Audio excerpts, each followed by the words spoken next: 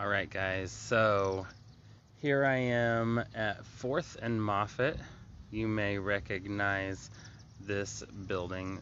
This is one of my favorite buildings in all of Joplin, although it's in really sad condition right now. There is a city ordinance that says the windows have to be boarded up and they can't be open like this. It's really tragic to see this building in this condition. I've had a long history with this building, going all the way back into the 90s when I had the opportunity to spend quite a bit of time in this building. For a while, I worked for the company that managed this building after it was vacant, and so a long time after the rest of Joplin didn't get to have experiences with this building. I was lucky enough to be part of its time. In its current state, almost every piece of electrical, every piece of plumbing, every piece of the radiator, everything that's metal, everything that's valuable has been stripped out of this building by transients and thieves. It's really tragic. Even these windows that are in such poor condition were installed after the building was vacant. So that's really sad to see them in this condition. So a little bit about the history of this building. So it was built by Arthur Bendelari, who was a civil mining and engineer from Canada. He was a vice president with Eagle Pitcher, and this building was built as his testament to Joplin's future. He knew that it was worth investing the $150,000 that it cost to build this building at that time. It was worth spending that because he knew Joplin was going to be something, and that this building was going to be part of it. So in 1906, in October is when it opened, and the Joplin Globe couldn't find enough great things to say about the building.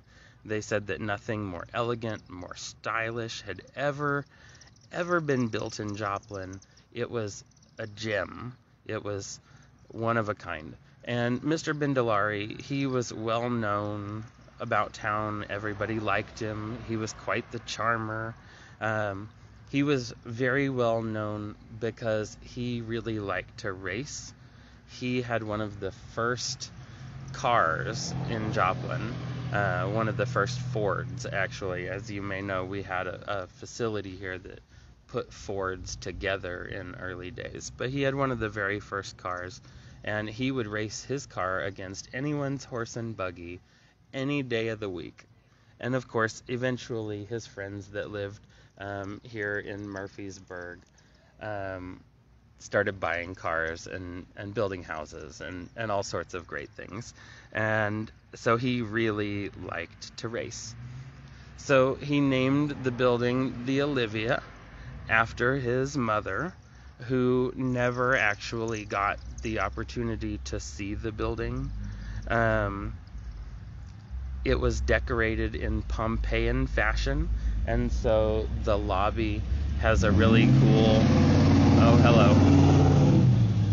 The lobby has a really cool mosaic tile floor and a rotunda seat in the middle, and it has murals on the walls and on the ceiling and things like that. It was very impressive. You could go back to the back, and in the back there was an area that had a nice skylight and a pretty place to sit. And then there was a really nice polished oak staircase that was really a one-of-a-kind staircase that connected each of these floors. So the building is built in a U shape, which was done to allow each apartment to have natural light from the majority, from the most number of sides possible. And so, some of these apartments, there was like 30 something apartments, 31 apartments, I think. They were all either 1 or 2 bedrooms, but some of them were as big as 2,000 square feet. So, this was really like the who's who of Joplin that lived in this building during that time. It had basically every modern convenience that you could ask for. It had a passenger elevator. It had a freight elevator. It even had a restaurant with a kitchen on the 5th floor. And so right up there, you can see right there, that was their restaurant, and each table had its own electrical outlet so that it could have its own electric lamp. And the building was actually built before electric was available here in Joplin, but they kind of happened right about the same time. And so they were able to, right as the building was finished, hook it up to the electrical service, and each table had its own electric lamp. There was also a grill room up there, which was this one right there. That room was the grill room, and you could get like pulled pork sandwiches. It was the closest thing Joplin really had to fast food, and the rest was public. So you didn't have to be a resident of the Olivia to go there. And then also in the basement they had like billiards and all kinds of other fun things, and then a smaller grill. They had a barber down there even. I mean, this was like the coolest thing in 1906. Can you imagine? Because the Connor wasn't here yet, and so this was where it was at for sure.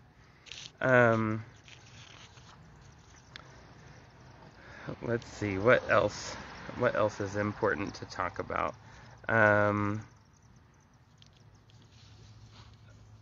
Okay, so right after the building opened, there was an explosion in the basement.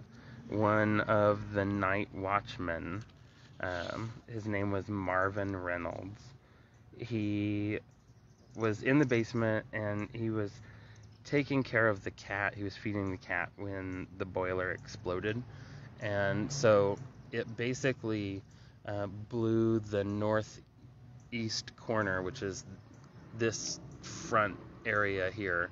It basically blew that apartment to pieces from the inside. It like splintered the floorboards and tore the furniture up and injured the people that were in that apartment sleeping. But the night watchman, he was badly injured, and he was able to make it upstairs, and he came to the manager's apartment, which was this one right here. It's all boarded up now. It used to be just open balcony. That side used to be boarded up too, but now it's not. It looks like they boarded it up on the inside, but I'm not really sure that that's holding quite so well either. So Marvin Reynolds, he made it to this manager's apartment, and he said, "Tell Mr. Bendolari I didn't do it," and then he passed away. But they determined that there was no major structural damage to the building when that happened, and so Bendolari was able to utilize his insurance coverage and put the building back together and reopen very quickly.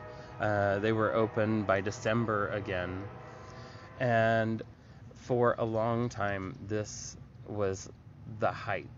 This was the gym. This was, the coolest place. Now, as you move forward in the future, there are some stories of gangsters coming to Joplin and potentially staying in this building. There's not a whole lot of proof other than just the stories of old timers that have passed those down.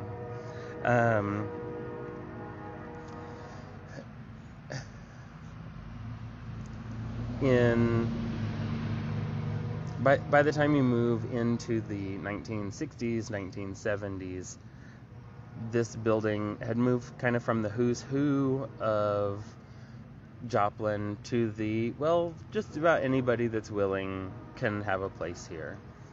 And as you move into the 70s, it really got to be a building that needed to be repaired. It was in bad shape and was not attracting the best tenants. So Joplin General Hospital was right over here across the street, where the church is now, and you could rent an apartment here pretty inexpensively. Actually, during that time, it got to be known as a place that was, filled with drugs and people that lived on the fringe of society, or just absolute loners. And as you move into the 80s, you see the very first person that is starting to look at restoring this building. Somebody that's, putting their love, blood, sweat, and tears into bringing back what it used to be.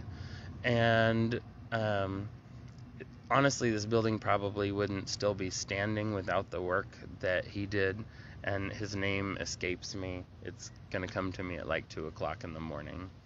But he did considerable work to help prop up the foundation and make sure that it was good and solid, and a lot of work in the lobby to help make sure that it was in good condition. So the building continued to be available to rent, by apartment. Some of the apartments were in better condition than others, and the owner during that times lived in the Phil Finning house, which is across the street over there. You can't see because it's starting to get dark, but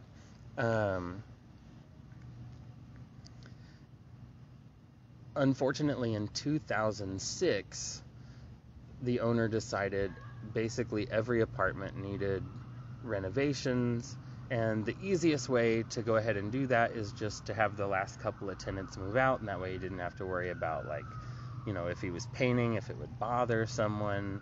And as soon as the building was empty, then the city said, hey, you need to bring this building up to code, which changed that from a $20,000 to $30,000 project to a several $1,000,000 project. It's sat empty since that day. It's been through a bunch of different owners since that time, and the current owner doesn't seem to have a whole lot of interest in making something happen. I really had high hopes, because it's owned by a well-known developer, but I feel like at any point one of these balconies could just fall off the front of it.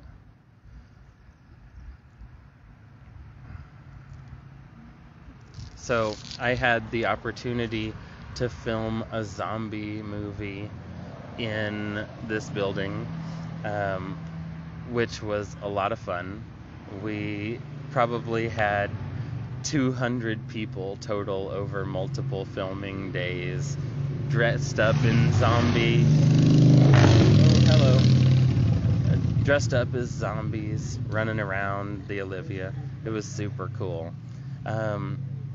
One of the things that was really crazy is that none of the footage from that was able to be recovered. Like, for some reason it had this weird distortion in it, and we couldn't use hardly any of it. The apartment is called the Olivia apartment, and we are at 4th and Moffett right now.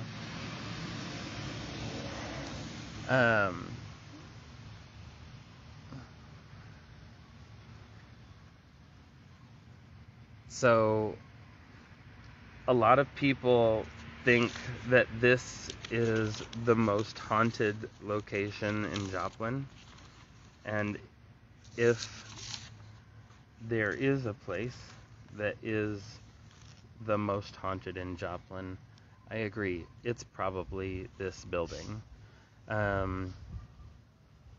This is one of those places that you turn on a recorder, and the question is, how many voices are you hearing? It's so crazy. There's so many stories of haunted things and haunted activity that have happened in this building. One thing that jumps out is on the third floor. I think it's on the third floor. One time I took a group on a tour through the building, and the floor is pretty dusty. So, you can kind of tell where people have been walking. And out in the middle of a dust-filled room, there's one footprint.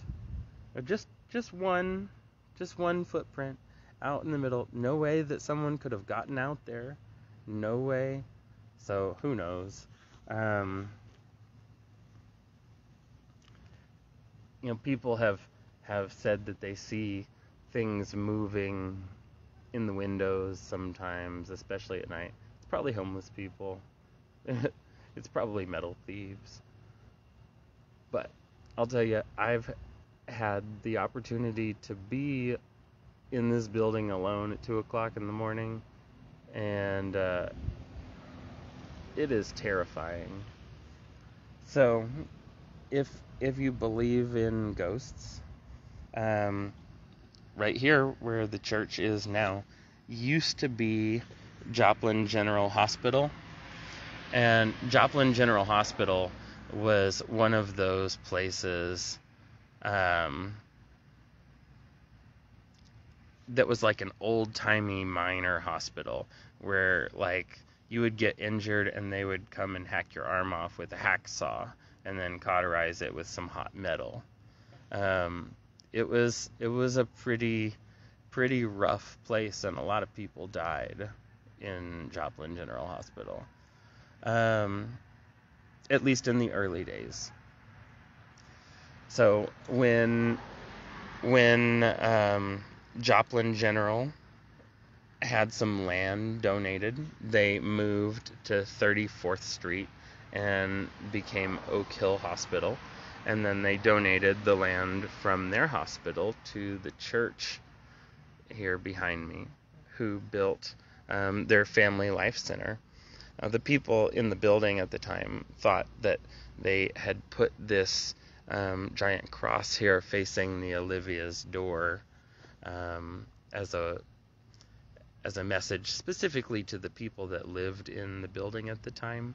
But I had the opportunity to ask some of the church elders that were around when this construction happened, and they said that it was just a recommendation from the architect, and that they really hadn't thought about it as being a ministry to this building, although a lot of the people in this building were who they were trying to minister to at that time. So, may have been kind of on purpose, maybe subliminally on purpose, something like that. So a little bit later, I will live stream the zombie movie, or what we were able to make from the footage that we recorded, and post a link to the ebook that I wrote about this building. So,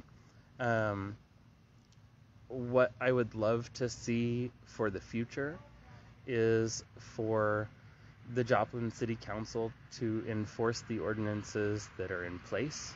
I would love to see this building either restored now or preserved in a way that it can be restored later. It's so important. This was Bindalari's testament to Joplin's future, and we can't lose it. So,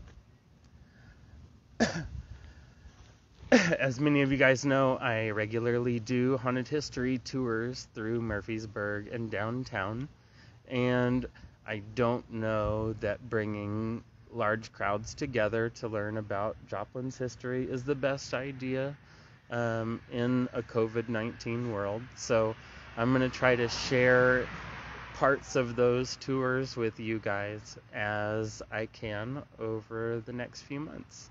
So I appreciate all of you guys watching, and I'll talk to you soon. Have a good night.